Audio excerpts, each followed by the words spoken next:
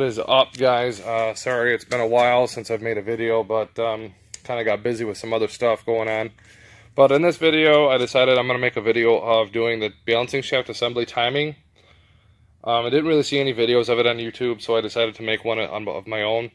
In the description, I'll include like a write-up of how to, obviously off the forums and stuff like that and from the manual, of like the torque sequence and the alignment of the dowel pins and the keyway and stuff. And basically on this sprocket here, you have these timing marks, and where the mating surface between the block and the bed plate is where they would line up.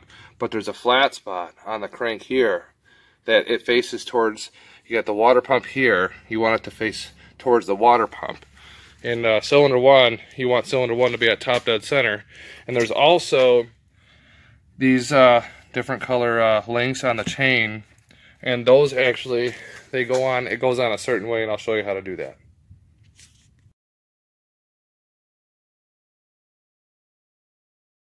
Alrighty guys, the chain is on, and my coded chain links are in the proper locations.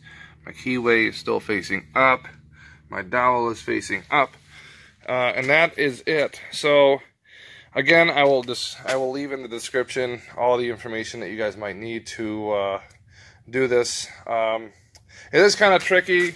I left this bolt on because, you know, this bolt, so, you know, when you get you can actually, you know, take some slack out of the chain by using this to, you know, set the gear on the chain and then putting it on the shaft and turning it and taking some of the tension. You know, you could use that to your advantage.